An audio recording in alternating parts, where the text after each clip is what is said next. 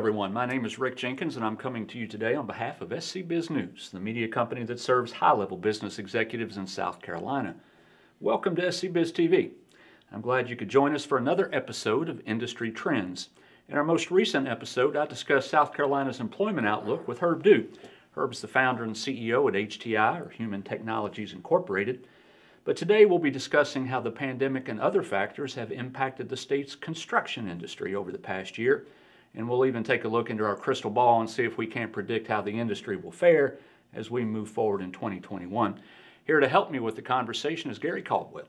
Gary is the founder and CEO at Caldwell Constructors. They are a full-service construction company in Greenville. Gary, how you doing, buddy? Doing well. Thank you, Rick. It's good to have you, man. I know you're crazy busy, right? It has been a crazy few weeks for sure. I bet it has. Thanks for stopping by. We are going to talk about what the construction industry looked like in a crazy 2020, and we will talk about what the construction industry, hopefully, we'll take a stab at what it's going to look like in 2021. But before we do that, I just want to mention a project that you guys have been doing for a while, and I want to get an update on it because it is a really cool project. And I'm talking about the Woodside Mill project, which is downtown Greenville, close to downtown on East Main Street. Now, Woodside Mill, once upon a time, was the largest under one roof mill in the world. And you got your hands on it. Tell me what's happening over there. We've done major renovations outside and inside. It's 455,000 feet, converting it to 309 incredible apartments, 16-foot ceilings, exposed heart pine, having cleaned all the paint off the structure and off all the masonry. It's all exposed brick in the inside. 800 new windows in those exterior openings. I mean, it's just a fabulous place. In fact, yesterday we turned over what we call the common area, which is the middle lifeblood of it from a public perspective. Right. There's a fourth floor wing to the right and a 5th-floor wing to the west. And we have already turned over the 4th floor, part of the 3rd floor, and in the next 2 weeks we'll turn over the balance of the east wing. But the common area is done, so that's where the gym and the yoga studio and conference rooms and the common shared spaces are. So pretty big milestone yesterday. It was a pretty fun day. And when is this going to be all delivered? June. June. In June, right. We'll wrap things up. So. Well, I can't wait to get over there and take a tour. Can you give me a tour? Absolutely. I thought you could. All right, Gary. Let's move on. We're going to talk about the state of the construction industry in South Carolina, and I want to talk a little bit about what it looked like this past year, and then we'll talk about what it hopefully is going to look like in the future. We're going to start with safety, though. During 2020, lots of stuff happening, crazy times with the pandemic. I am sure that on a construction site, it is normal to have safety procedures and policies in place, but I bet you had to do a whole lot extra in 2020. Tell me what that looked like. It was unbelievable. Of course, our first thought was we'd have to stop. Just shut down all the projects completely. Right. And the stress of that for our employees obviously was huge. For our owners who have deliveries, Woodside Mill was absolutely no exception. 18-month schedule, and we were 6 months in, and to think about stopping and affecting the lives of 150, 160 employees on that side, ours and others, was just an incredible process. But I'll tell you, we had wonderful conversations, particularly with 2 of our competitors, friendly competitors, and we were talking once a week. What are we doing? What are we thinking about? Right. What are the issues that we see? What are the solutions? What are the prevention measures?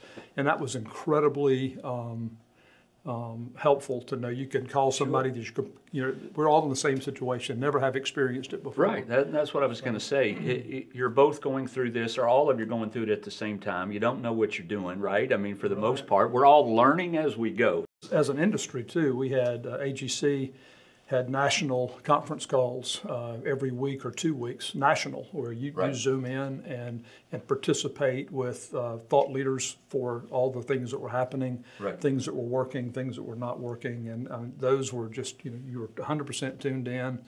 All of us were working from home at that point in time. Incredibly stressful. I can imagine. No question about it. We've gotten overly familiar with Zoom, too much so, I believe. I don't care if I ever see another Zoom call, folks. But let's talk about your internal staff.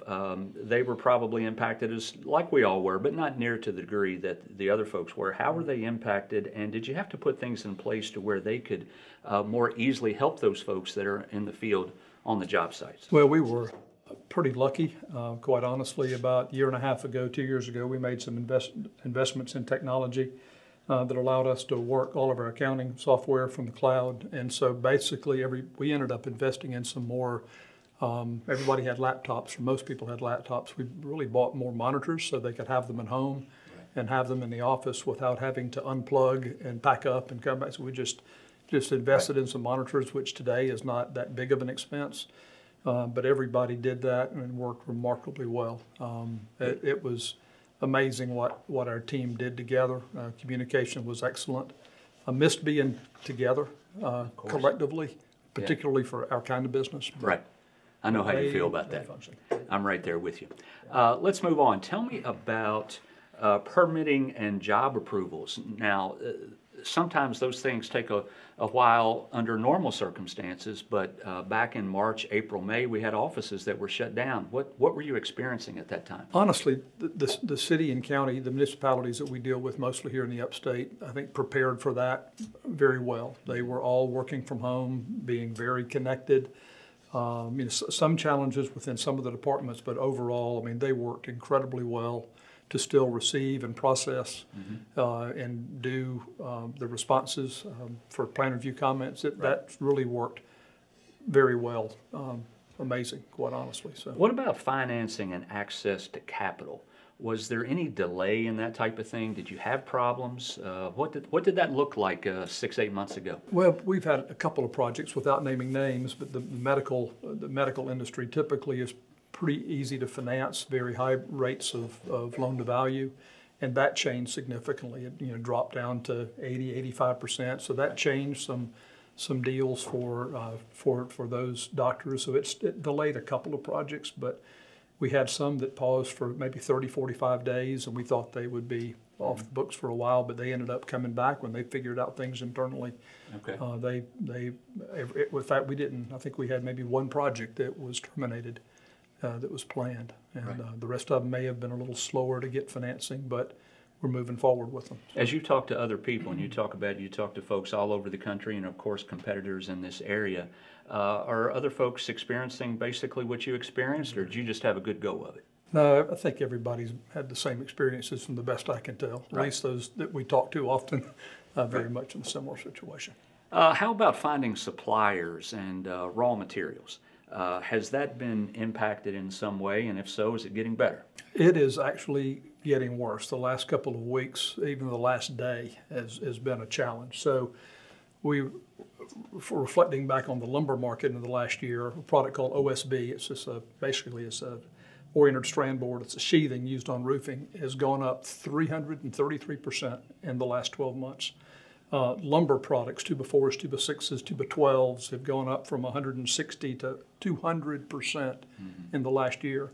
Structural steel doubled in 20, went from 500 a ton to 1,000 a ton. Today it's 1,300 a ton. So in 3 months it's gone up another 30%, 130%. In the last 20 days, we had one project that was repriced. It went up 17% in 20 days.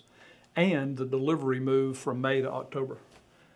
So some mega projects across the globe are consuming a lot of steel products that are affecting local projects as well. We'll get into construction starts. I'm sorry, excuse me, Gary, but we'll get into construction starts here in a second, and I want to talk a little more about that. But when you say that, it just makes me think that I would assume when prices go up like that, you have no choice but to pass along those increases, at least some percentage of them, to the customer.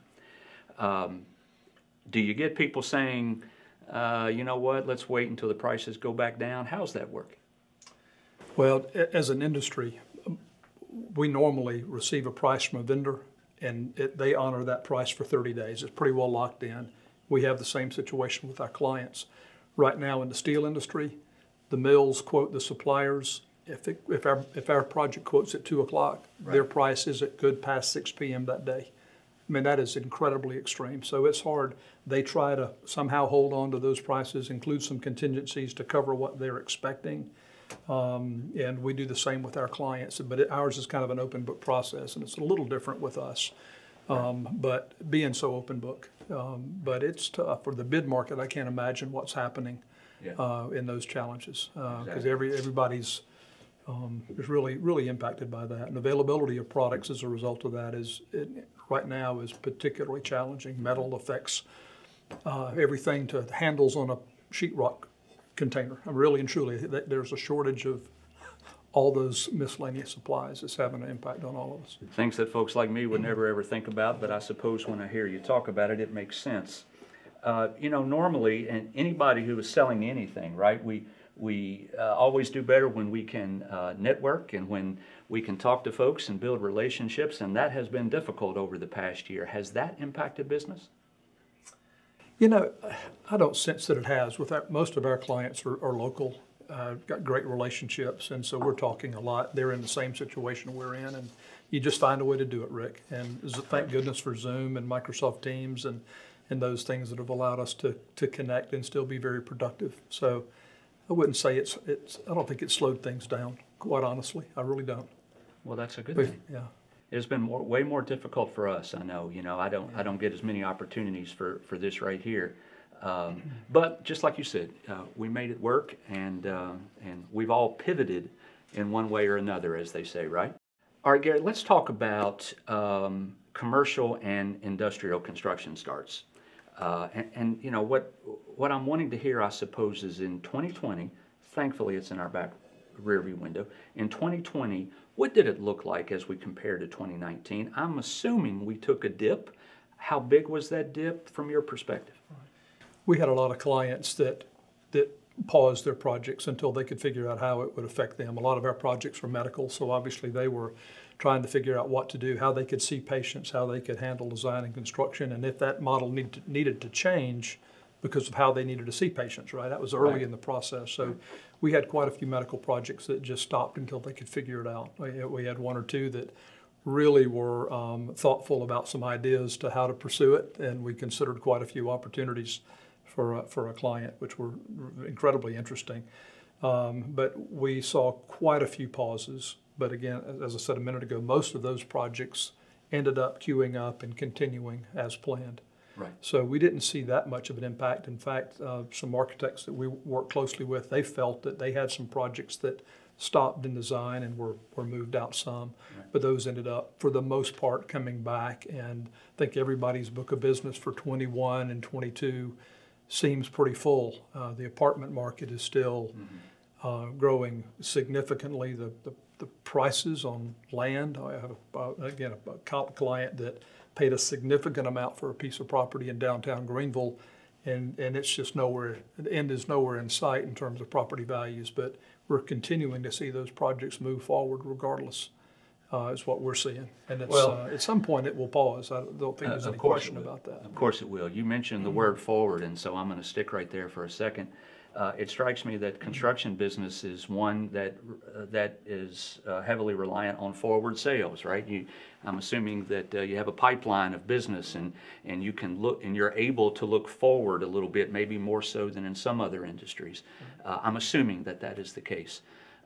If it is it possible that you haven't, and your industry hasn't experienced the complete negative impact of the pandemic just yet?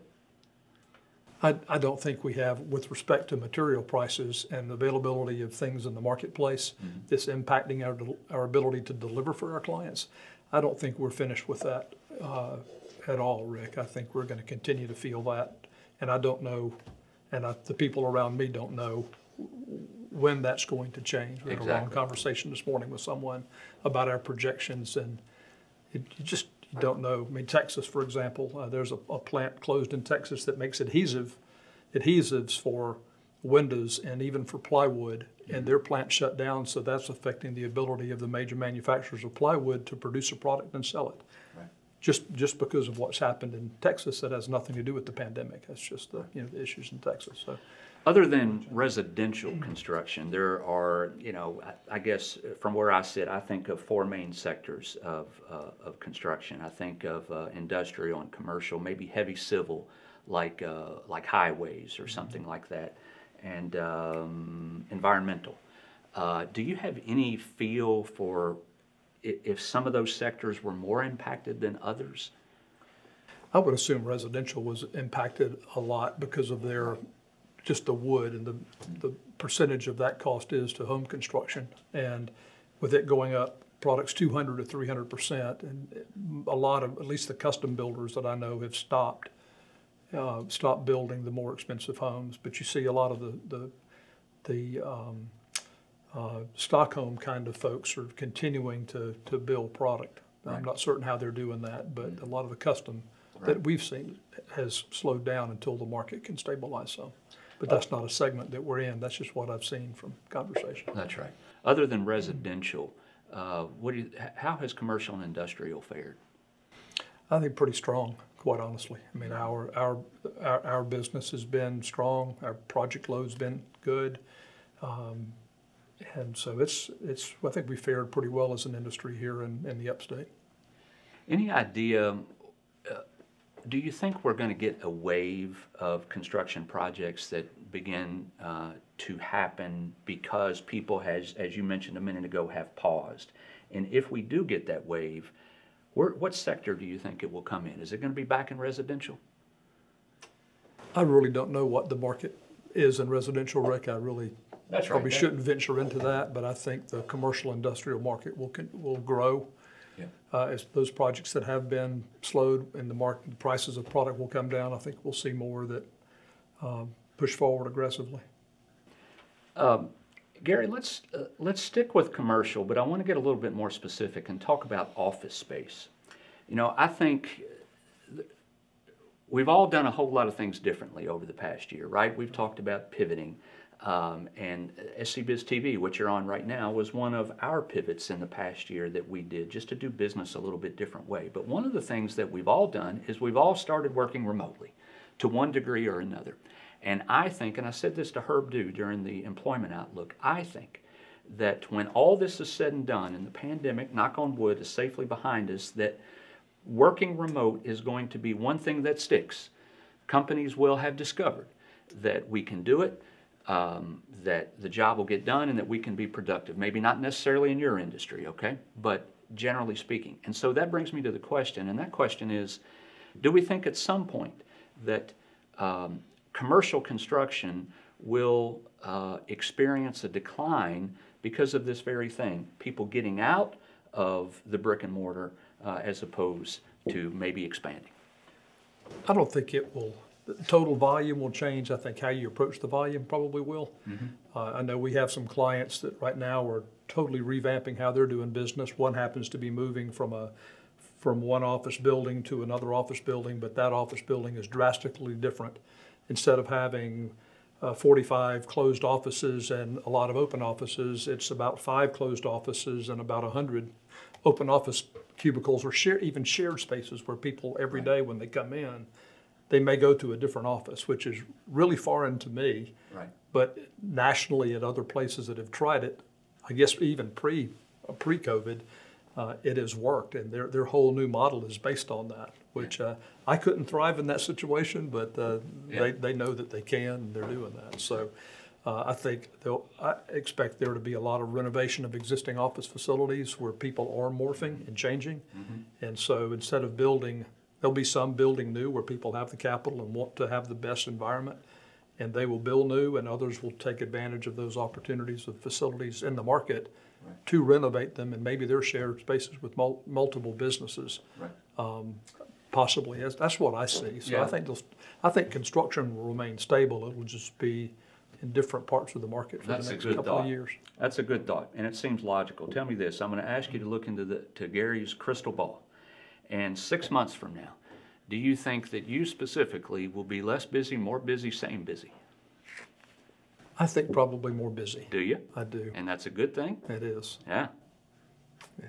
Just based on what we have in the queue with clients, people that are considering projects that we know about, they're just not in design yet. I feel like it's going to be a pretty productive 21 and 22, personally. I'm going to ask you to continue to look in that crystal ball for a second, and there is no way you're going to know this, but it's why you're here, and it's why I get to ask you the question, when do you think in your industry will be completely back to normal? I'd say I would hope by the end of the year. This is March. I would hope by the end of the year, based on the progress with the vaccines, and I've had so many friends that have had them, and the results seem good. Right. I would hope by the end of the year. Right. You mentioned vaccines. Tell me this, Gary. Are you requiring your employees to take vaccines? We're not requiring, but we're encouraging them. Right. And how is that going? So far, so good. I mean, Right. there's not been anyone that's not taken it when they have the opportunity, so that's a positive thing. That is a good thing. Gary, I appreciate you joining me. This has been a great conversation. I enjoyed it. Thank you very much. You're welcome. Folks, that is Gary Caldwell. Gary is the owner and the CEO at Caldwell Constructors. They are located in Greenville, South Carolina, and we have been talking about the construction outlook today. And stick around on SCBiz TV. We've got another outlook out there if you want to browse around and find it. It's the Employment Outlook with Herb Dew, who is with Human Technologies Incorporated. Stick around and we'll see you next time. Thanks.